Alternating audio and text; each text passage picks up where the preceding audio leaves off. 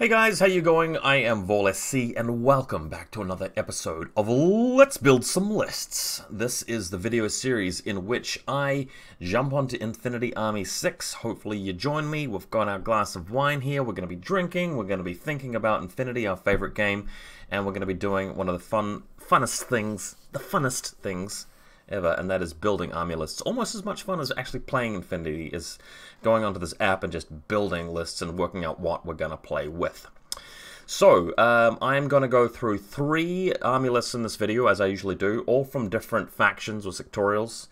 And you guys can come with me and share with me as I come through my thought process on building lists.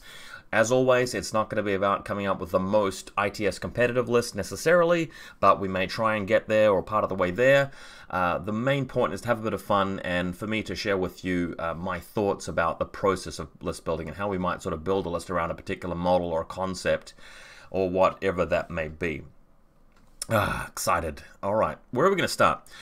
So today I would like to revisit a model that came out a little while ago, and that is Wild Bill. I haven't really had enough of a chance to talk about him on the channel yet. I talked about him briefly, but haven't seen him in any actual games of mine recently, and I haven't thought that carefully about how to put him into army lists. And for that reason, we're going to start there. We're going to make a list built around Wild Bill. Now, when I think of Wild Bill, the infiNity character, you know, in the actual game as opposed to Aristaya, because I don't really know much about him in Aristaya, I'm thinking of a guy who really can benefit from the link team bonuses. He really shreds you because of his, you know, marksmanship level 2, which is a very rare ability to have in a link team. We've got it with the Rushi now. Obviously, we have it with the Dakini attack bots, and we know that that kind of thing just kicks butt. Wild Bill, though, has just a plain old rifle, which is still really good with assisted fire level 2, or I should say, marksmanship level 2 is what I'm trying to get my mouth around there. So that's really good, but he really shines at close range with his multi-pistols as well, and obviously he can be a powerhouse in ARO at the right range span. Now, the trick is getting him into a 5-man link team, though, because not every sectorial allows him to do that. You might look at, say, US Ariadna, which can count him as a grunt, but the thing about him is that I want him to be moving out in the 2nd or 3rd turn and pushing over to their side of the board potentially after the game has sort of simmered down a little bit and delivering a bit of a crushing blow by racing across there, hitting on 19s with his rifle, assuming there's no other mods, and just you know, blapping them, or even coming up close range and taking out really important models with his amazing multi-pistols with the massive link bonuses. US Ariadna, though, because of the 4-2 speed of grunts, I think you're less likely to do that big, you know, bold push out later in the game with the whole link team uprooting and running over there. Which is why our first list is going to be a Kapu Kalki list, QK from Hakislam, and we're going to select our boy, Wild Bill, and we're going to put him in the list, and we're going to make him part of a link team. Wild Bill, legendary gunslinger. So, between the rifle and contender profiles, I'm definitely favoring the rifle because in ARO, there are other things that can ARO in your army list, and the rifle has that burst value, which you're really going to be relying on. So if you are going to be going and doing some shooting, bearing in mind that if you're shooting at something which is between 8 to 16, the rifle's still going to be better than the multi-pistols, because you'd much rather have the +3 to hit and the extra dice, right? Surely. So we take the rifle, and the plan is, if we're shooting at beyond 16, maybe another member of the link team can do that. If it's 8 to 16, he uses his rifle, and up close he uses his multi-pistol. So he's going to be BS 16 in the link, ignoring cover, +3 for range in those scenarios we just talked about. He'll have shock thanks to marksmanship level 2. And fatality level 1 is going to give him a damage 14 rifle. The multi-pistols, of course, are going to be forcing 2 saves for every hit that they achieve, so if you push him into enemy territory far enough, he's really going to crack some skulls. Now, for this list, he's going to be counting as a Janissary, so it's really going to be a list that's kind of based around that core of Janissaries, so we're going to have at least one Janissary in there. Alright, so let's go over to Janissaries as the next logical step. Now, clearly, we need something that can actually fight beyond 16 inches, and for that we select the very obvious Janissary HMG. I believe that's got to be in there. Of course, the missile launcher is also long range, but we're talking about a situation where you're moving out, you just need to pick off a couple of flashball spots or warcores or whatever it may be, or maybe you're shooting against an enemy TO sniper, and you just want something that's going to be at the correct range band. Even though Wild Bill is very good at shooting, if he's firing his rifle, let's say, you know, post-human sniper, you're going to be -3 long range, -3 cover, -6 for TO camo, and suddenly his chances of hitting just go right down there, whereas the Janissary may be hitting on like 10s on 5 dice in that sort of circumstance, given the correct range, -for cover, -6 for for camo or ODD, +3 for the link team, so you get like at least something you can work with. 5 dice on 10s versus 1 dice on a 13, for example, you can manage that. So the Janissary is in there. Now, we don't need to fill out the entire fireteam core with Janissaries, and if you can avoid that, it's typically good to do that, because as I've said so many times on this channel, building a fireteam core is not so much about spending as many points as you possibly can. It's about efficiency. You know, you get one guy to be the point man doing the shooting or the arrowing, and everything else provides a supporting role in terms of cutting costs or providing specialist abilities or whatever it may be. So for that, we now turn to other options. We can, I'll come back to the Janissaries in a sec, but what I'm going to do here is jump straight over to the Hafsa. Everybody who plays QK knows that the Hafsas are really amazing in the sense that they can pretend to be other members of the Link team, and that does catch a few people out. So if we grab a Hafsa Lieutenant, Hafsa Heavy Rocket Launcher, Hafsa Forward Observer, availability 4, that's great. We could even have a 4th one, but we sort of need to pump the brakes there, because it says up to 2 Hafsas can be part of any fire team. But not those of mercenary troops, which is fine because we're not running mercenaries here apart from Wild Bill. Wild Bill counts as a Janissary, so technically we've got 2 Janissaries in there officially. So one of these Hafsas will not be allowed to be in the Link team, which I'm actually okay with. This Lieutenant, maybe that Lieutenant should be somewhere else, because that way the Lieutenant's going to hang out by himself, he's going to pretend to be something else which is unlikely to be a Lieutenant, and our opponent wouldn't necessarily know which of our models is the Lieutenant, so that gives us an advantage. Then we can come over to Lila Sharif, who's a wild card, so we can grab her, she can be the 5th member of the Link team, just chuck her in like that, and that way we've got you know, Lila sometimes providing the shock, you know, ammunition to the Link team at that medium range bands, for example, between 16 and 24, whereas Wild Bill, although he does have shock already because of a marksmanship level 2, she'll be maybe better in terms of the range if it's specifically 16 to 24 we're talking about. But the other thing as well is she's got the decharges, which can be useful, especially in countermeasures, and killer hacker device, certainly something that could come in handy if you encounter a assault hacker in the middle of the table that tries to oblivion your Janissary, just stuff like that.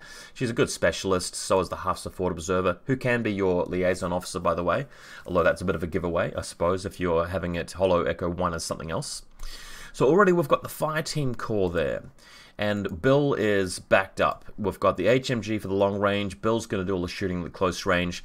These guys are helping to keep the overall cost of the Link team down, and you'll notice that I've popped the heavy rocket launcher in there as well, and I find that's a really cool idea when you're using Holo Projector level 1, because it's going to be in the Link team, and your opponent may believe you when you chuck in a Janissary that happens to be you know, with a boarding shotgun, for example, and you may have left the boarding shotgun just slightly exposed at one point. So they drop around with something like a, you know, a drop trooper, airborne deployment side of the table, and they try biff at you with a Spitfire, thinking, oh yeah, he's got a boarding shotgun, I'm in the correct range band, he's going to be long range, and then suddenly you've got a heavy rocket launcher on a Link team with 2 dice, and you may be able to win that. So that's where that can be really handy.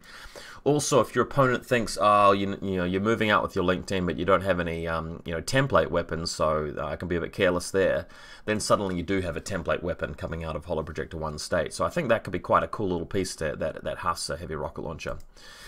So yeah, coming back to the Janissaries for a second, I really do like the look of the Akbar Doctor, because when you're defending, if you're trying to arrow with your Janissary HMG, or if you took a missile launcher and you deliberately let your guy go unconscious, and you need to revive him. That Akbar Doctor is really cool then, because you regain 2 wounds and you go from 0 back to 2, which is really strong. The only reason I don't go as far as actually taking him is that I don't find it acceptable to take another 40 points model there when you can just grab a 16-point Ghulam to do the Doctor work. And that 16-point Ghulam Doctor has, you know, Doctor Plus anyway, which is arguably more useful than Akbar Doctor a lot of the time. So it's a shame not to go for him, but there it is. Janissaries have Religious, which I think is pretty cool. It may be a bit of a problem if you're defending with a missile launcher, for example, and you're trying to arrow them and you take exactly 1 wound and you can't drop into cover because you're religious and you fail the test and they shoot at you again and they do 2 wounds to you and you're removed from the table. That's why maybe the you know, missile launcher in this team and defending with that might not be the best. The HMG can do it, but a lot of the time you're just hanging back and not even, you know, arrowing in the obvious spots with this little team. So that's what the core of the army is going to look like. What about the other lot of people? So fan house remotes, you can grab 3, may as well grab them all. I also want to have, do I want a Jambazan? Jambazan can be interesting in this list because you still have smoke thanks to the Yuan ones, which we are going to take some of. I think I'm actually going to leave the Jambazan at home though, because normally with Hakislam, you've got the Gazamatir just to throw the smoke out there, then you move the Jambazan out, and that's quite a good combination. Whereas with this, the smoke might not be as conveniently located nearby for the Jambazan to make use of, and when it comes to just blasting some sort of enemy sniper with your MSV2 guy, you can probably do that with a Janissary HMG anyway, because it's a heavy infantry model in a link team. It's going to like bust enough balls that you'll be able to pull that off. So let's just leave the Jambazan to one side for now. With our remaining SWCs, what we could do is get a Shihab remote, and I like the idea of this TR bot being in there because it will synergize with the Evo repeater that we might decide to take. That will then allow us to get the +3 bonus for dropping in with Yuan Yuans. So we grab 3 Yuan Yuans just with the cheapest shock close combat weapon option. They will inevitably roll up some useful stuff with booty level 1, but now they're going to be dropping on flat 14s because inferior combat jump will subtract 3 from the physical check, then you're adding +3 for the Evo hacking bonus. So I find that's pretty cool. And then in your active turn, the Evo hacker can put assisted fire onto your Shihab remote for defending purposes or attacking, as the case may be. You might not want to commit your Janissary HMG. So we can do it that way, which is pretty cool. I also am a big fan of the Al-Hawa Assault Hacker and Fort Observer. I think they're both really awesome. So we can pop those guys in there. Either the Fort Observer can be the liaison officer or the Hafsa can. But with the Fort Observer being on the Al-Hawa, what you can do there is if that's going to be the liaison officer, then you don't have to reveal that one of your mysterious Hollow 1 models is actually a Fort Observer. So these guys could pretend to be different kinds of Hafsas, or they could pretend to be Janissaries, for example. Let's just quickly click on Janissaries. Yeah, the fire team core, they don't have a special type of team, so that's a shame. But yeah, your lieutenant, of course, can also pretend to be whoever he wants, really. You could, you know, pretend to be just some, like a Jambazan with a HMG if you wanted. I think your opponent would probably suspect that it's not really that guy, but whatevs. Then we've got Ghulam, Dr. Plus. We're going to have to take him because we want to be able to revive people like Wild Bill or the Janissary. I mean, Wild Bill's got NWI, but more importantly, the Janissary, I think, if that goes down, would want to revive that. One thing I'm not really liking so far, actually, is the fact that we are missing an engineer. Engineer would be preferable if we're going to run the HMG TR bot. So let's just see what it would take to get one of those guys in there. There's no engineer Ghulam. I think we have to take the Najarun, who's 17 points. What would we drop for that? I feel like maybe we'd have to come back and drop a couple of flashball spots, but I wouldn't really want to do that. Maybe one flashball spot and one Yuan Yuan, or maybe we don't end up taking both Al-Hawas. Yeah, it's a bit tough.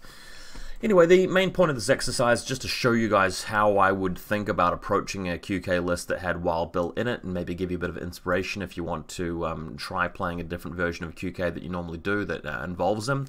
I don't think it's a particularly strong list, but one thing that does have going for it is that at the beginning of the game you're harassing them and trying to really beat them down with the Yuan and pick off some important key units that might pose a problem for your Link team. And then later on in the game, turns 2 or 3, you might be able to spend some command tokens, move a couple of models into group 1 if it needs to be refilled, and then go on a 10-order spree with your group, gunning people down with the Janissary. And then once you get into their sort of, back line of the table, Wild Bill should really be able to get some good kills, because the 6-2 speed is very useful for getting into the shooting spot. And then BS13, +3 for range, +3 for the Link team on 4 dice with the rifle, with shock, damage 14. That's pretty scary. And with the multi-pistols, man, if you come around the corner and you're fighting a tag, for example, and you're just blasting at close range with multi-pistols, it's probably going to go down pretty quickly. 19s to hit. What is it, 3-4 shots actually, because there's 2 multi-pistols. You can choose AP or the double action. Probably double action is the way to go. But damn, he's scary. All things considered, though, Wild Bill is a model that when I field him in some lists, I'll sometimes field him just by himself or in a 3-man team. He's just really kind of interesting as a situational problem solver piece that you can't really rely on over a large number of games, but he's appropriately costed and priced for what he does, in my view. NWI on a 27-point model, as long as you're in the active turn and avoiding things like mines and anything which has shock that may sort of get around that ability, you're onto a bit of a winner. So I think we could probably spend some more time on this and make this a bit better, but I like it. I'd play something like this. Time now to move on to our next list. We'll have a look at it. What are we going to do next?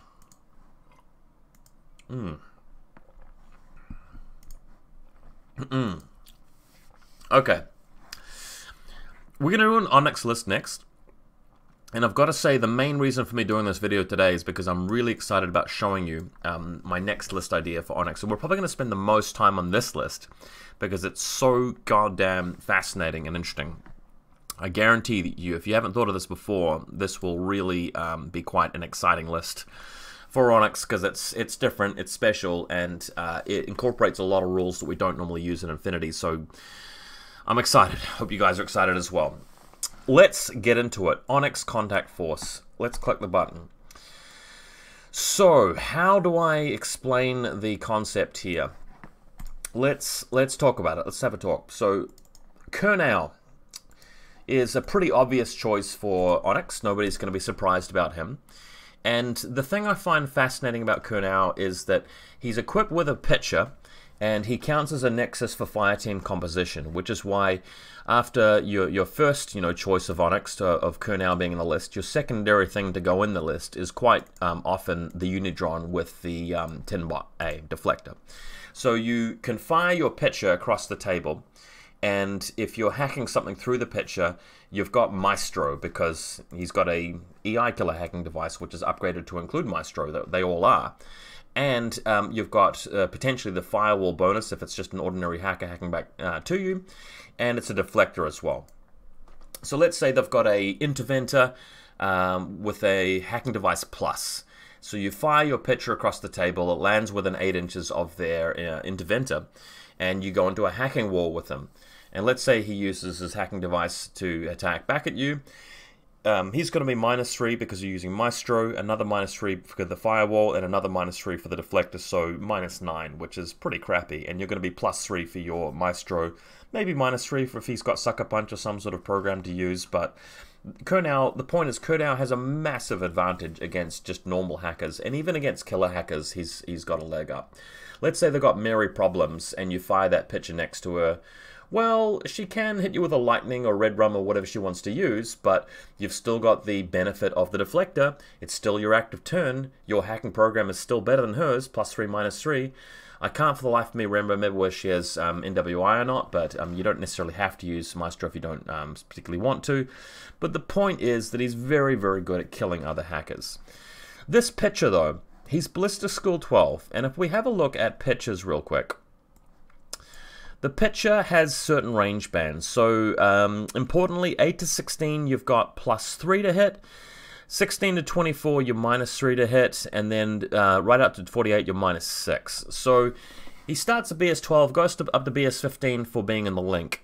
So he can land those pitches anywhere within 48 inches, and the worst he'll have of it is 9s to hit on 2 dice, which is pretty reliable. If somehow he gets them within 24 inches, well, it's 12s to hit on 2 dice, which is really quite likely to get a hit. They are disposable too, but we are going to include some Echidrons in this list to replenish his repeaters, right? So you've got Kurnow on the list, you've got the K1 combi rifle there, nothing surprising so far. Plasma Sniper, of course, we're going to put assisted fire on him, he's going to be a real beast. We're going to take a Forward Observer because we want a Liaison Officer, and we're going to take a basic Plasma Carbine because we want a 5-man link team, okay? So this is the kind of setup that I take all the time when I play Onyx. But here is where the list suddenly gets really interesting. Umbra Samaritan, we are going to take the EI Assault hacking device. Very rarely would I take that profile. So this guy's very vulnerable against enemy killer hackers and needs to close the distance to get his assault hacking device to work, and there's a lot of stuff that he won't be able to influence with his assault hacking device, but we're going to take him anyway. Next, we're going to take a Rodok. Again, this is a model that I don't, profile that I don't normally take. I don't really like the Rodok as a unit. But for this list, we're going to take a Rodok Assault Hacker. And then the next model we're going to take, let's have a look. What else can we take? Can I come back to the Rodok? Another Assault Hacker. Things getting interesting. We've already got 3 Assault Hackers in there. Next, what are we going to take? Where is it? Where is it? Where is it? Here it is. An E-drone. I think you guys are starting to get the gist of it. We've got a lot of hackers in there, and already we can see that this list can do some really interesting hacking shenanigans. We haven't finished Group 1 yet. I'm just going to go quickly grab a basic Nexus Lieutenant Specialist because we need a Lieutenant in the list. And let's talk about it. So here's how the strategy works. You try and take first turn, and once you've deployed your army list, you use Kurnow as the reserve trooper, almost always. Then when your opponent deploys, you put Kurnow somewhere near the link team so he can link up with him, but you're planning on getting the right angle so that he can move out slightly as part of the link in the first order, and fire his pitches across the table near to something that's important to them, like their lieutenant or a tag or a killer hacker or a support hacker or whatever it may be, and he'll land the pitches. If it's a long way away, it's 2 dice on 9s or less, and if he fails, well, in the second group, we've got some Echidrons. We're going to put at least 1 nearby to him. The Echidron can spend a single order moving over to him and moving back, and that will automatically replenish him at the cost of 1 order from Group 2, importantly. We're not using the precious Group 1 orders.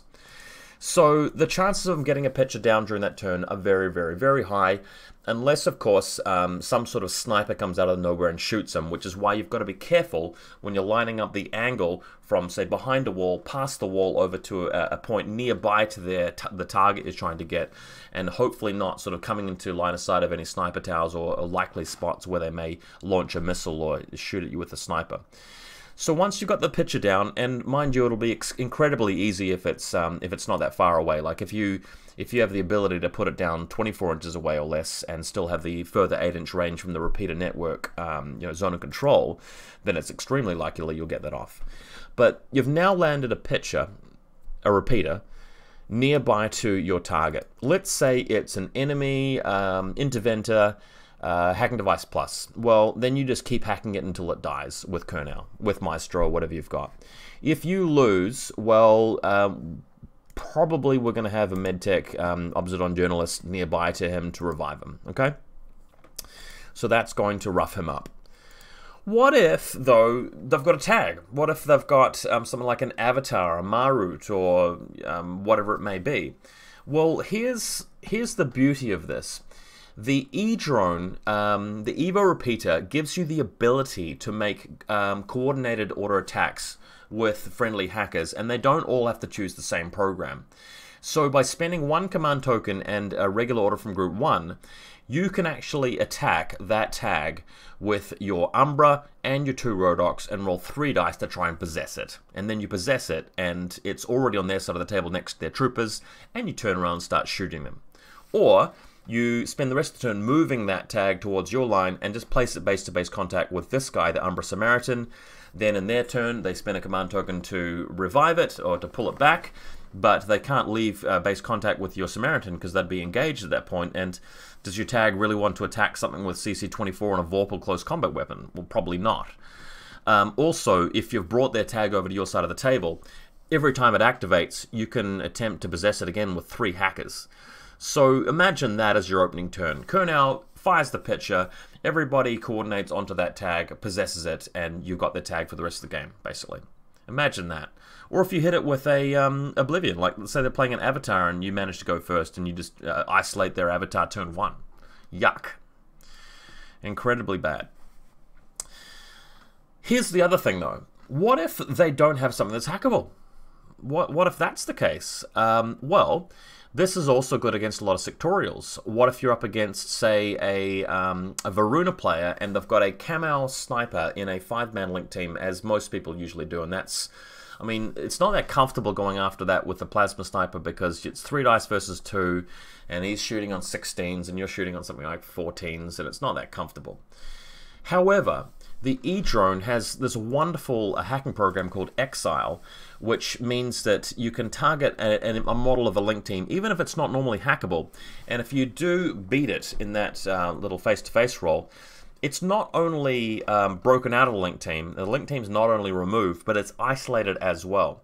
So imagine that. You plant the repeater next to the Varuna sniper, the E-Drone has a few attempts at exiling it, does succeed, and then you attack it with the plasma sniper.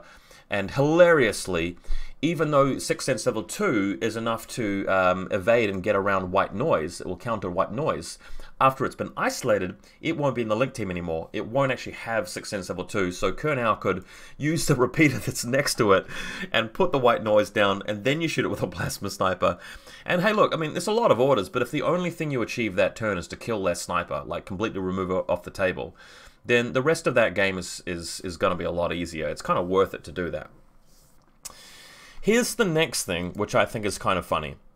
Group 2 hasn't even been completed yet. What if we go to Group 2 and we add, wait for it, a T-Drone. A T-Drone. And of course, because we've got another 8 points, we can pop in a couple of Imitrons as well.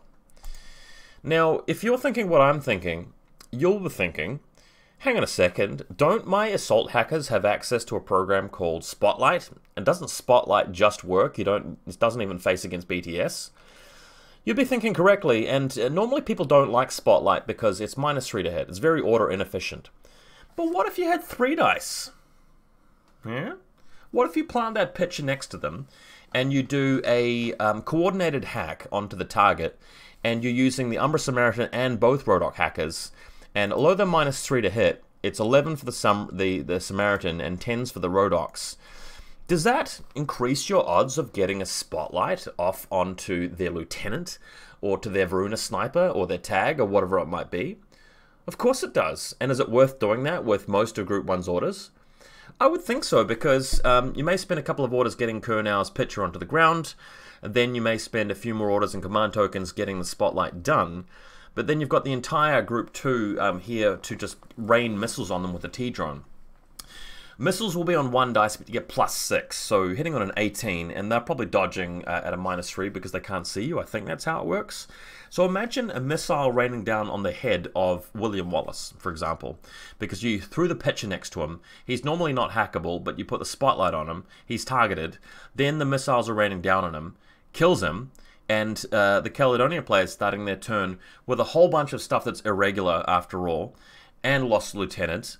And then in your follow-up turn, you just start attacking them again, start picking off whatever you want, McMurrow or whatever they may have with your T-Drone the second time.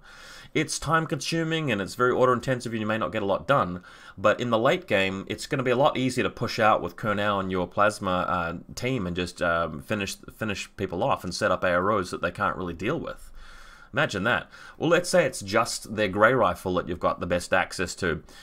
you can put Exile on them and Spotlight them at the same time. So the pitcher goes down next to the Grey Rifle in the 5-man link team. Caledonian guy has no idea what's going on. You spend the command token, and all 4 of them attack. The Samaritan, Rodok, and E-Drone, because you're allowed to use different hacking programs. So 3 of them using Spotlights, and 1 of them is using an Exile. And after all that, you'll eventually deal with that Grey Rifle. After that Grey Rifle's been dealt with, do they have anything in their army that can attack against a Plasma Sniper that's got assisted fire and a 5-man link? They may not. They were relying on that one thing to be able to do that. So you can sort of see how this list has some potential. Now, I came up with this list as I was thinking about ways that you can punish somebody for always playing Joan of Arc, and I always play against Joan of Arc when I play Pano these days. Imagine if it's Joan of Arc. So the pitcher goes down next to her. You can split it up so one guy's isolating her with Oblivion, another guy is spotlighting her, and another guy's just, you know, carboniting her or whatever, just to make it easier for the T-drone later. Imagine if Joan dies in the first turn because of that. All of this stuff that's irregular is going to stay irregular that game. Joan's a massively important piece in terms of, you know, points. She's a good fighter in the late game, and she provides that inspiring leadership buff. That's not going to be there anymore. That's absolutely crushing. So if you guys are excited about this list, so am I. We've got to be realistic and talk about some of the scenarios where this list is actually not a good list. Like, if you're going into a tournament, you definitely want to play a normal Onyx list alongside this that you can fall back on a lot of the time, right? This is only going to be useful in some of the situations we've just been talking about. So if your opponent takes first turn, for example, and moves like a 0 killer hacker over near to the Rodox and starts picking them off and then retreats and does stuff like that, or if your opponent's the one who's got, say, like a Squallow who's lobbing heavy grenades down on top of your Unidrons, that's going to be terrible. If your opponent's running a vanilla list, which has a lot of Marcus State and things that, you know, you can't really get to with your hackers, that's just going to suck. Vanilla Ariadna, armies that don't really care about losing lieutenants, just stuff like that. You're not going to want to run this list all of the time. This is for some special, you know, opponents. But you can sort of see how there are some tough enemies that would actually be really humiliated by this list as well. The Joan of Arc lists could potentially get crushed. What about that Tunguska Hollowman Castle, which a lot of people struggle against? You fire the pitcher next to the Hollow Man with the missile launcher. You isolate him, you spotlight him, you exile him, you rain down missiles on him. He's just a corpse. Your opponent's thinking, ha, I'm going to engineer him and take him out of isolation state and revive him. But then you go, ha, and pull out your Good Night, which is an ability I've never used before in infiNity ever. But Good Night is apparently a hacking program which is an upgrade on the Samaritan and the E-Drone, and either of them can just use that repeater to remove him, because it works on any model that has that is unconscious and has the remote presence rule, as far as I know. So it's a way of removing a corpse, whereas normally hacking doesn't do damage to non-hackers. In that case, you eliminate the missile launcher, render him unconscious, then remove him with Good Night. And the game's suddenly a lot easier, because that was the one thing that list is sort of relying on. And after that, you can start doing the same thing to the other models, or if they've got a hacker, that's going to be something that you can take on as well. And after that, the only thing they may have left is really a few Spectres, maybe a Spectre Sniper, but think about that as if you've got the active turn, you can usually deal with it if you've got a Plasma Sniper, because if they win, you can revive them and you keep firing at them with assisted fire, and that's really going to work. So, such a fascinating list. I don't know if I really have the balls to take this to a tournament yet, but I'm keen to practice it someday, maybe even on TTS, and see what I can do with it, because I put a lot of thinking into this, and I'm quite excited by how it makes the T-drone suddenly a lot more viable. And of course the assault hackers. You may be saying, well, their hacker can do U-turn, and you know, the smart missile's kind of hackable as well, but I don't know if you realize, if they've got a hacker, we can go after that first. Don't forget that Maestro renders something unconscious, it doesn't remove it from the table. So let's say they've got a 5-man link team with a regular assault hacker in it, like Valeria Gromos and Deshat, for example. You fire the pitcher, you render her unconscious with Maestro first, then you could spotlight her corpse, then you can fire the T-drone on it. And if they've got anything near, if they accidentally put Valeria Gromos next to their Zuyong HMG or Rushi, well, guess what? The missile's landing on the corpse and everything else is having to dodge, right? So I wouldn't be too worried about U-turn. I mean, it's good if they have hackers in their list. Imagine a regular Yu Ching list with a Dao Yun lieutenant. You know, that guy's going to be really afraid to reveal him. I mean, if he does a U-turn to go against your missile, then he's going to lose his lieutenant because you fire some more pitches out there and hit him with a maestro. So it's fun. I just can't stop thinking about this list. I was really excited when I first came up with it, but we are going to have to move on. I really hope you guys dig this and let me know what you think. Man. Infowar. Infowar.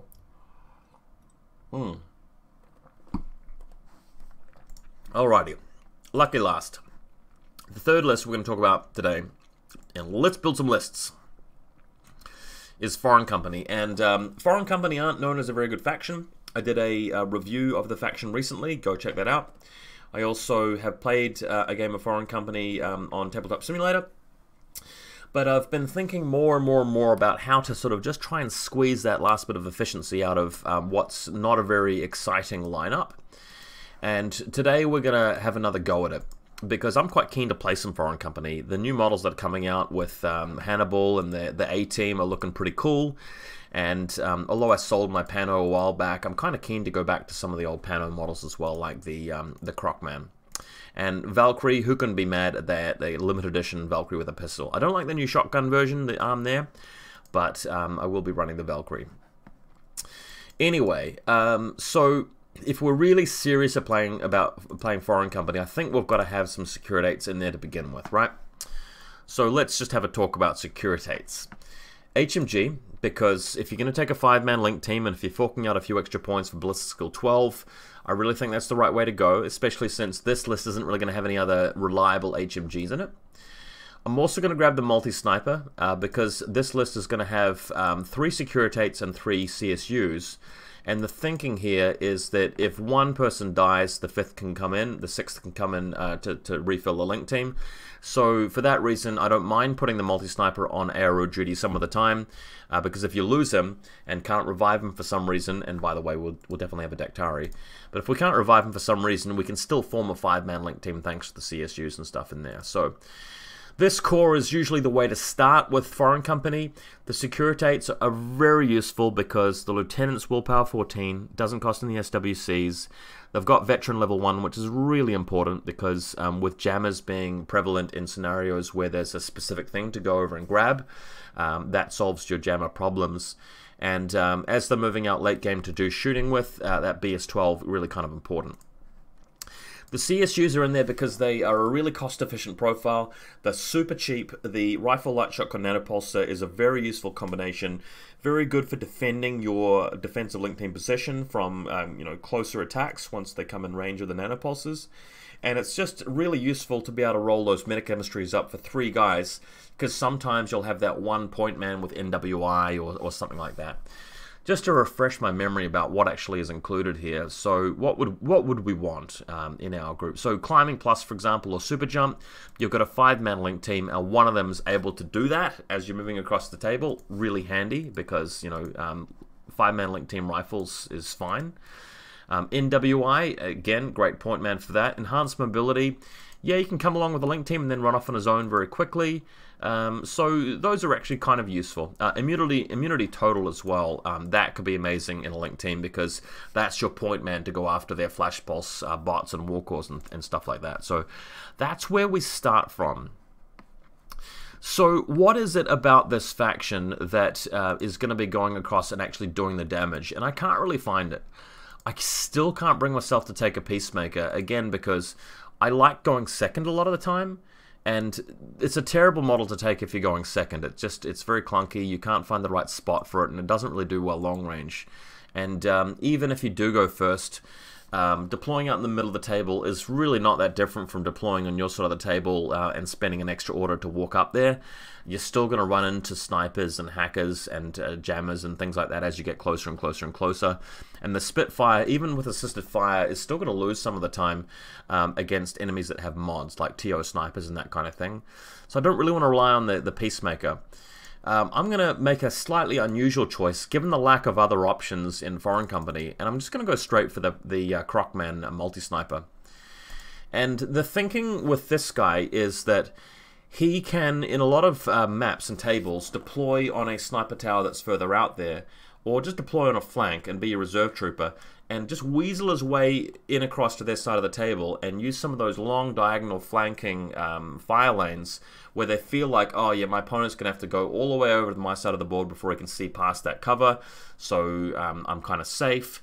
But the Crocman takes that away because he's already up there. He can advance a couple of moves ahead without being shot because he's got marker state, and then he can sit up in a position where it's his 2 dice on 15s versus your dodge, or if you're shooting back, you're up against cover, long range, TO camo, that kind of thing. And he can get a surprising amount of work done. He is 38 points, which I hate. I think it's really expensive, and you find yourself jealous of the post-human sniper. But at least he's got mines as well, right? And multi-terrain. So if he does get caught out, and eventually they're going to corner him with like Gazamatiwas or whatever they're going to sort of catch up with him with, as he's going down, you can plant that anti-personnel mine and just take something else with him. Or at the end of your turn, set up a couple of mines and go into marker state and force them to come to you, which I think is really, really cool. So we're going to try that. Obviously only one of them because it's availability 1. The other thing that I really want in this army list is the Bakunin Überfall Kommando. And this is something which is quite rare. Only nomads and a foreign company can really take. And this is another thing which gives you a way of going over to their side of the table and attacking and doing some damage. Even though this is a faction that doesn't really have impersonators and you know, bulleteers and really powerful drop troopers. I don't really like the Akali. Doesn't have sort of inferior infiltration, that kind of stuff. No Yuan. So this guy is going to be able to move out and block some fire lanes if they've got, say, a Varuna sniper, and try to get over there and get into close combat. And its chances of doing that are a lot better these days because you don't have to worry about flash pulses because of total immunity.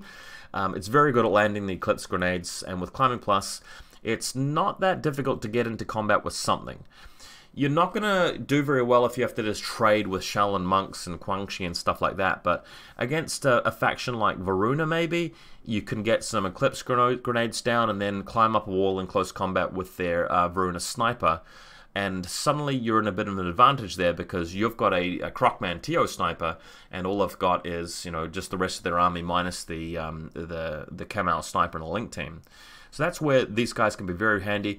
Of course, they're great at jumping on things that end up on your side of the table. So if your opponent's just finished a big run and they've run out of orders on their attacking piece, this Chimera is going to be able to bash them up pretty powerfully in close combat because NWI, ICOL 1, and the 3 extra Putniks which are swarming in on them is just really going to murder them.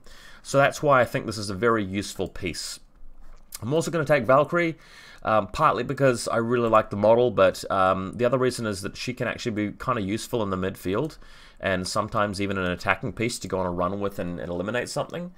NWI and total immunity makes her very, very resilient, and you might be able to have a turn where she moves out of cover, gets shot at by everything, moves again, and survives, and then after your next move, with your new order spent, you make it into close combat with something. So you may die, but if you're berserking with berserking with NBW, Natural Born Warrior, suddenly you're hitting with a Phys 14 explosive close combat weapon, and that can be enough to finish off a really resilient target. It can be a way of killing a lieutenant or finishing off a tag, destroying an objective like the one eluding and sabotaging.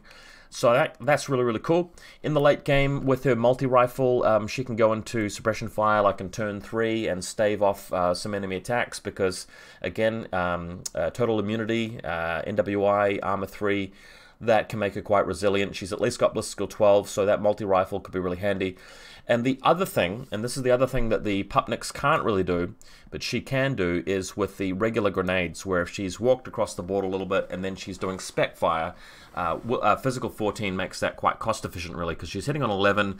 Every time she gets a head off, it may be 2 or 3 models taking saves as a result, so I think that she's worth it.